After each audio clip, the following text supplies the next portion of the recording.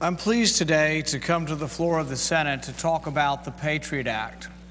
I'm pleased that we have cracked open the door, that we will shed some light on the Patriot Act. I wish the door were wider open, the debate broader and more significant, but we will talk a little bit about the constitutionality today of the Patriot Act. Jefferson said that if we had a government of angels, we wouldn't have to care or be concerned about the power that we give to government. Unfortunately, sometimes we don't have angels in charge of our government. There have been times, even in our history, when government has invaded your household to take things from you. In the 1930s, government came into your household and said, "Give us your gold." Gold was confiscated in this country in 1933. Could there conceivably be a time when government comes into your house and says, "We want your guns"? Well, people say that's absurd. That would never happen. I hope that day never comes. I'm not accusing anybody of being in favor of that, but I am worried about a government that is sifting through millions of records without asking, are you a suspect? Without asking, are you in league with foreign terrorists? Are you plotting violent overthrow of your government? One of the provisions of the Patriot Act is called the library provision. They can look at the books you check out in the library. Well, people say, well, still a judge has to sign these warrants, but we changed the standard. The standard of the Fourth Amendment was probable cause. They had to argue or at least convince a judge that you were a suspect, that you were doing something wrong.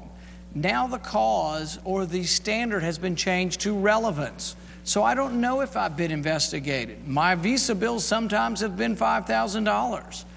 Sometimes we pay for them over the phone, which is a wire transfer. Have I been investigated by my government? I don't know. It's secret. What I want are protection. Just because we believe in procedural protections, just because we believe in the Constitution, doesn't mean that we don't want to capture terrorists, but we just want to have some rules. I'll give you an analogy. Right now, you've been to the airport. Most of America has been to the airport at some point in time in the last year or two. Millions of people fly every day. But we're taking this shotgun approach. We think everyone's a terrorist. These are important constitutional questions. But when the Patriot Act came up, we were so frightened by 9/11 that it just flew through here. There weren't enough copies to be read. There was one copy at the time. No senator read the Patriot Act. It didn't go through the standard procedure. And look at what's happening now. The thing is with the Patriot Act is that it's so emotional, because anyone who stands up like myself and says we need to have protections for our people, that we shouldn't sift through every gun owner in America through their records, looking and just trolling through records. Interestingly, we have looked at 28 million electronic records when the Inspector General looked at this.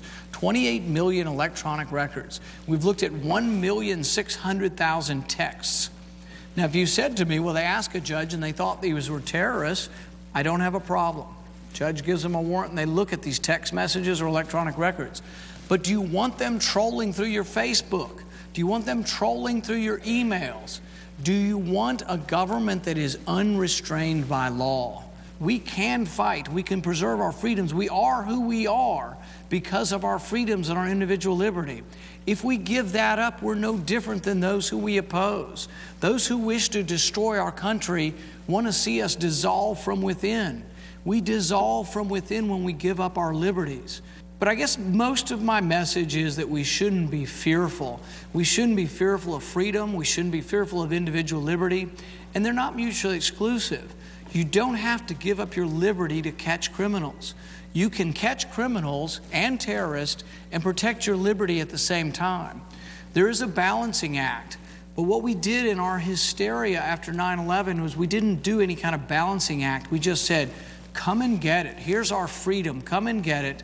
I think we all want security. Nobody wants what happened on 9/11 to happen again. But I think we don't need to simplify the debate to such an extent that we simply say we have to give up our liberties. For example, I can't tell you how many times people have come up to me in Washington, other elected officials, and they say, we could have gotten Moussaoui, the 19th hijacker, if we'd had the Patriot Act.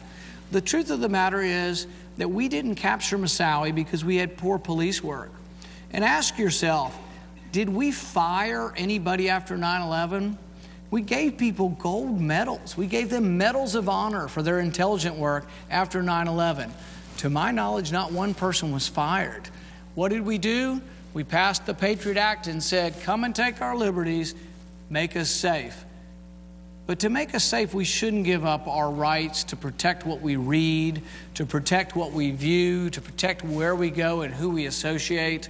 We shouldn't allow government to troll willy-nilly through millions of records. So I would ask in conclusion that as these amendments come forward, that people think about it, think about our constitutional protections, but don't go out and say that, you know, the senator from Kentucky doesn't want to capture terrorists, or that the senator from Kentucky wants people to have guns and to attack us. Because the thing is we can have reasonable philosophic debates about this, but we need to be having an open debate process. We need to talk about the constitutional protections, the protections that protect us all, and we need to be aware of that.